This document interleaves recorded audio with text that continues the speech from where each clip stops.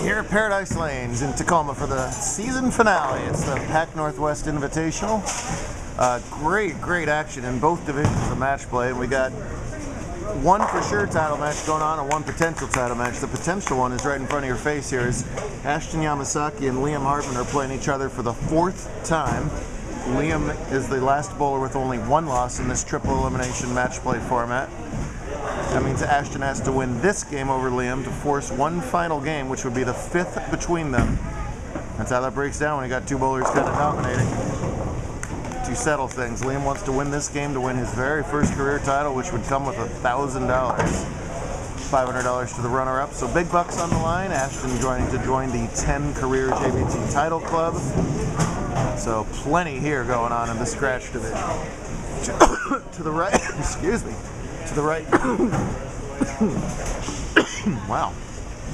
To the right is the one for sure title match. This is girls scratch. Sienna Stoner qualified second in the main invitational today, both great. Didn't know so good at match play. Piper Chalmers did. She survived all the way to the top 4 in the scratch division finals. Sienna had to wait all that time to bowl the girls scratch finals. And as it started, Piper started with the front 4 before a 5th frame open. Sienna's got a couple opens going on here, so if she spares this up, she will trail by 39 through 6 frames. Hold on Rome today, 45 feet, pretty flat. Bowlers have had to constantly adjust. Pair to pair is always fun, especially around here. With 1 through 8 being a different surface than 9 through 32. That's a factor. All the bowlers are well aware of that coming in. So constant adjustments, 2 of the very best going at it here. Saw Ashton dominate yesterday. Not dominant today, but has done what it has taken. His only losses have come against Liam, and that was in consecutive games 6 and 7 when they were the only bowlers with less than 2 losses. So they keep on seeing each other. Liam won twice, like I said, and then Ashton stayed alive by eliminating Bud Sicard, while it was Liam who eliminated Piper. His only loss came way back in round 2 to guess who? Ashton.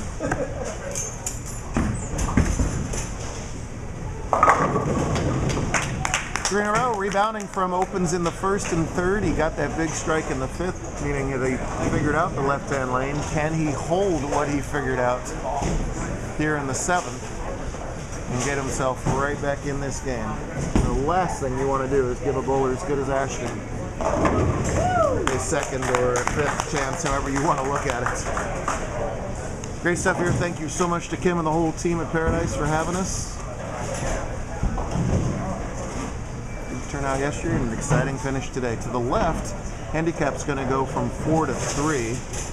Mary Sicard and Haley Johnson, yesterday's handicap winner, are playing each other. The loser will be out.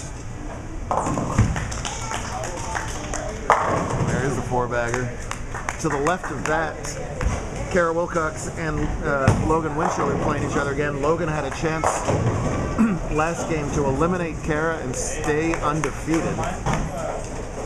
He needed all 3 in the 10th to do it, got the double, but did not get the fill ball. That was a pivotable, yes, a pivotable.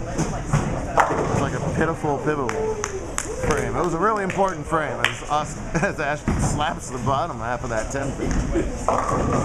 I'm tired and haven't even thrown a ball. I don't know how these guys do this through 5 games of qualifying. This is round 9 of triple elimination match play. On a brutal pattern. You think this isn't a sport? Come out here and try this.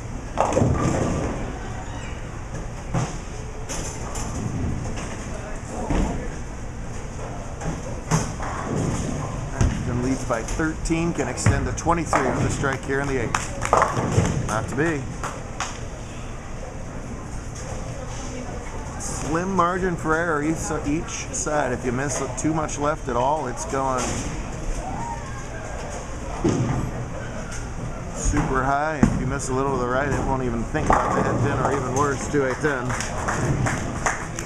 As it should be for a major title. Premium on execution and staying clean. He'll do that if he can spare up this 3-6, which he does. What an opportunity here for Liam. Did not win a handicap title before going scratch. Has not yet won a scratch title. Can he shut the door?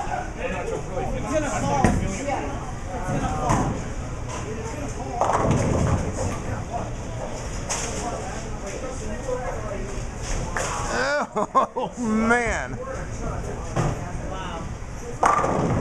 We're reacting to a 7-pin from Logan Ware from the corner that is as on the edge as it could possibly be. He could literally huff and puff and blow that 7-pin down. Oh, and he still found a way to miss it. And Liam did not take it, that giant opportunity there. 7 count, 2, 4, 5 in the 8. For 3 hours now, we haven't seen bowlers come through spectacularly and not quite get the hits they need. So tough. Spare it up, he'll trail by 15 with 2 rings to go.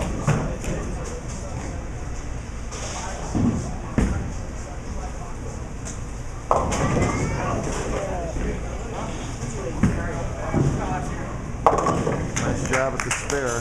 All kinds of ways to chop it, 2, 4, 5.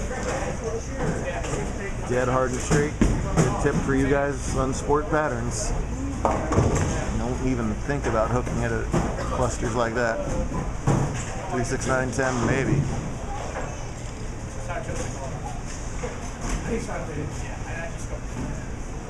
Piper in complete control over to the right. She's gonna win girl scratch. She was already in a prohibitive lead in the season-long points race, so she's gonna win invite and bowler of the year.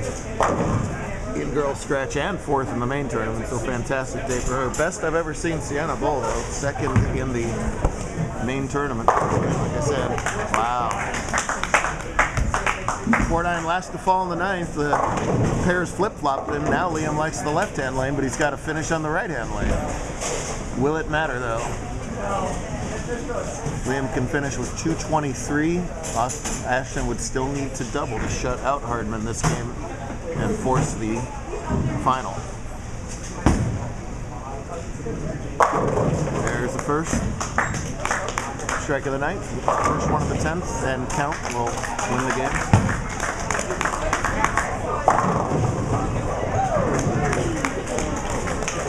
Meanwhile, Piper's going to blast a big one over there. 230s right now, 244 if she can get 2 more in the 10th. That's going to win a lot of matches.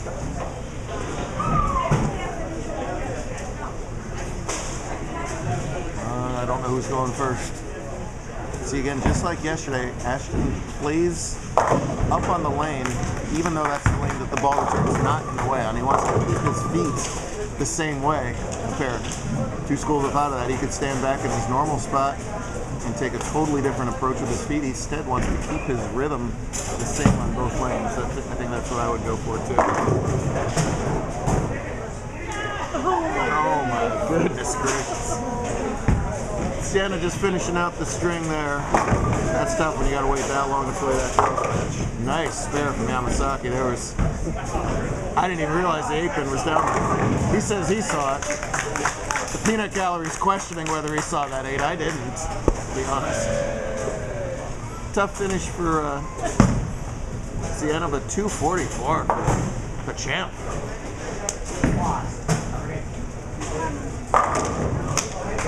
The ball shouldn't matter too much here.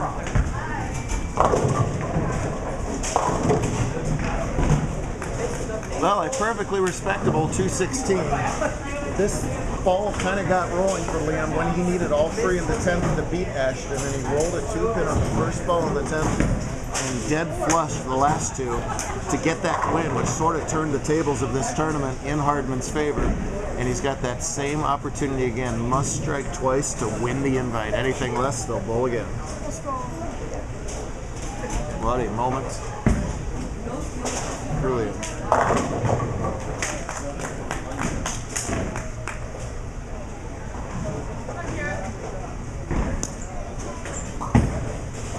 Left. Too far left. He doesn't get the hit this time. They're going to go the distance. Ashton